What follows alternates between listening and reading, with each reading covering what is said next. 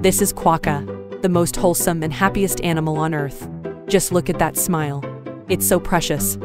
Also known as the short-tailed scrub wallaby, is a small macropod about the size of a domestic cat and the only member of the genus Cetinix. They can be found on some smaller island off the coast of Western Australia, particularly Rottenest Island and Bald Island. Just like any other marsupial, they are herbivorous and primarily nocturnal. Quokkas store fat in their chubby little tails as a means of surviving when food supplies are low, and they can also go months without water. Unlike their boxing kangaroo relatives, quokkas are not territorial and are very happy to share space, food, and shelter. Quokka is an endangered species due to habitat loss.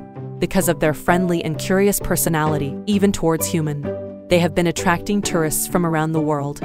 And because of the phenomenon called quokka selfies, quokka population bounce back in numbers. They definitely need to be protected. Even celebrity can't resist their charm.